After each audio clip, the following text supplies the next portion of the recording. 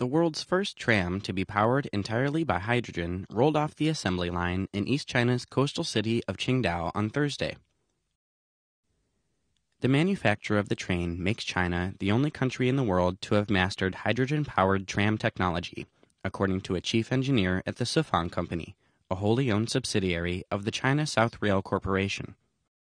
It takes just 3 minutes to refuel the tram's hydrogen fuel cells.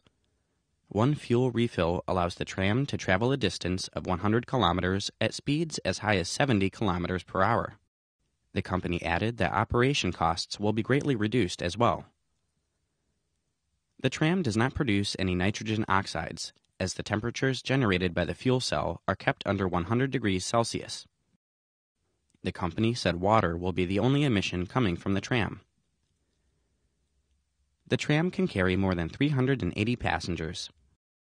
Hydrogen fuel cells are already widely used in the automobile industry, but not so much in the rail transit industry. It took 2 years for Sifang to solve key technological problems related to the cells with the help of research institutions.